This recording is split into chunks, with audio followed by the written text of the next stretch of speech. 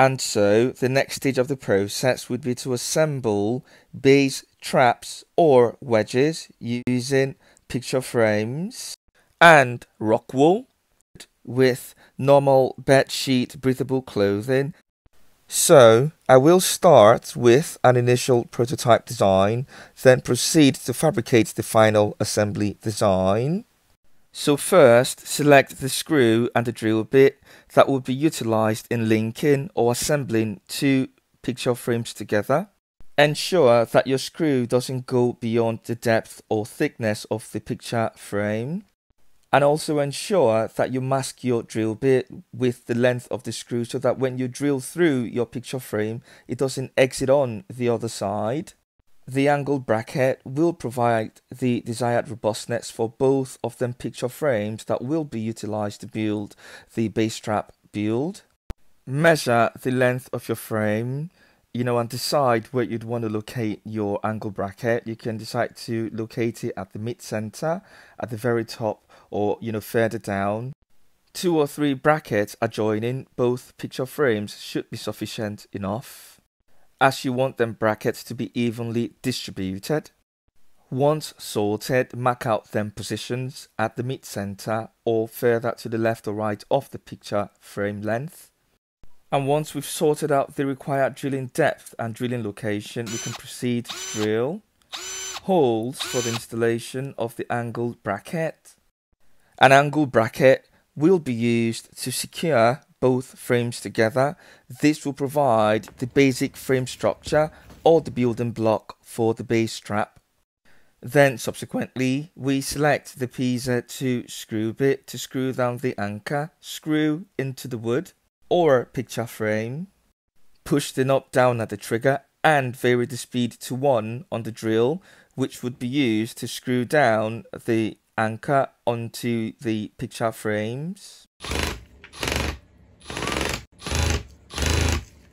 Then subsequently, repeat and reproduce the process for other anchor positions on both picture frames. This will form the basic building frame for how the RockWool sits on the sides of the base trap. We can rework or remodify the basic building frame with thicker PineWood of varying lengths. This will be exemplified at a later stage. At this stage, we're just showing how you can improvise if you're working on a budget and haven't got access to building materials. Utilization of PineWood frames would mean a more sturdier frame, okay?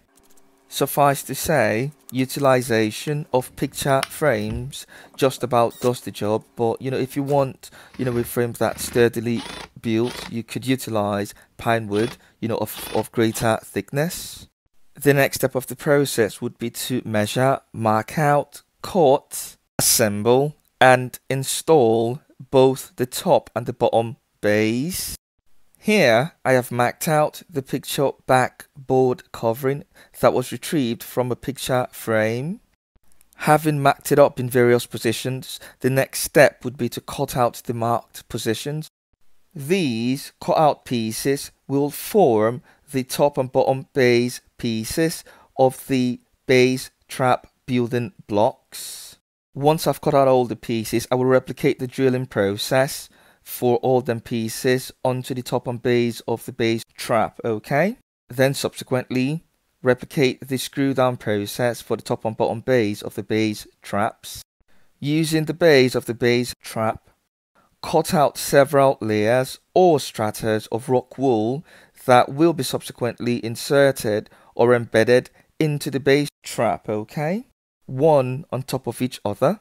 Then use the bedsheet breathable clothing to cover up the base trap, okay? And then subsequently use a staple gun to secure the clothing onto the base trap frame. Now that we've been able to work out the bill of materials to build the replica base trap model, we can remodify this process by actually using PineWood and PlyWood at a subsequent stage, where the cutting of the top and bottom base frame would be more refined or aesthetically pleasing, and the side frames of the base trap more sturdier with increased thickness, to build a more sturdier bass trap, which I will be showing at a later stage, which will also encompass the acoustic fabric of better quality. And so lastly, I will be installing the breathable clothing with a staple gun onto the picture frame. And if the pins aren't flush, you can make them flush with a hammer.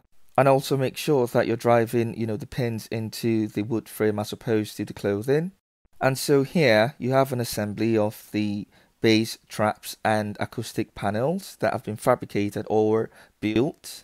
Click on the description link on how to fabricate quality acoustic panels and quality bass traps with their respective quality acoustic dampening fabrics, built relatively with PineWood and hardwood plywood.